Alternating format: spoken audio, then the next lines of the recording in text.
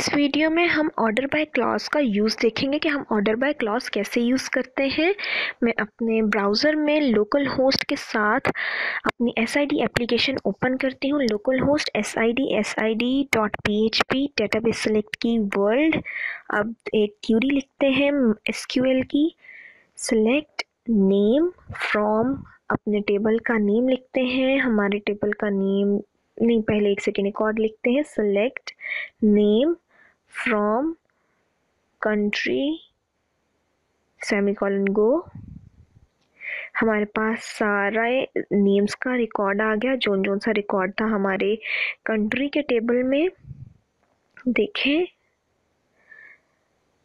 अब हम ऑर्डर, हमारे पास A ऊपर है, देन N है, देन U है, देन अगेन A है, देन F है।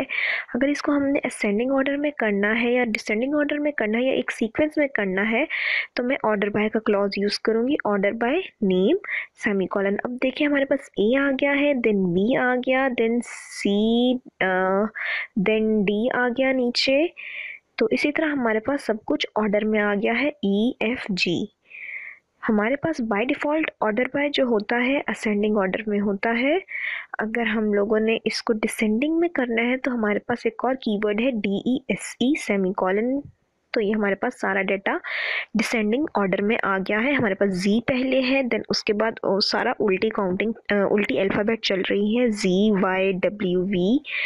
अगर हम लोगों ने इसको असेंडिंग में करना है तो वैसे तो by default order by ascending में होता है, मगर ASC का कीवर्ड इसको असेंडिंग में शो करवा देता है। देखें ये सारा नीचे तक असेंडिंग है। इस तरह आपका ऑर्डर बाय क्लॉज वर्क कर रहा है।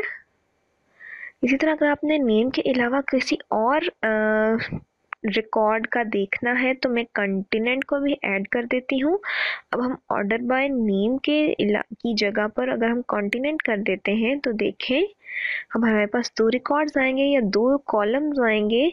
नेम का आएगा और कॉन्टिनेंट का आएगा, जो कि ऑर्डर बाय होगा कॉन्टिनेंट से। देखिए अब हमारे पास एशिया ऊपर आ रहा है, उसके बाद वो सारा रिकॉर्ड आएगा जो एशिया के बाद किसी और कॉन्टिनेंट का होगा। तो इसी तरह हम सारा कुछ सिलेक्ट कर लेंगे। अगर हम लोग रीजन में जाते हैं, रीजन को भी हम इंक्लूड कर लेते हैं। तो हमारे पास कॉन्टिनेंट जो है हमने डिसेंडिंग में कर लिया है, नेम हमारे पास असेंडिंग में होगा और रीजन भी हम असेंडिंग में लेंगे। अब देखिए हमारे पास जो डाटा आता है, हमारे पास कॉन्टिनेंट जो हो गया वो डिसेंडिंग हो गया, साउथ अमेरिका हो गया और इसके बाद एंटार्क्टिका हो गया।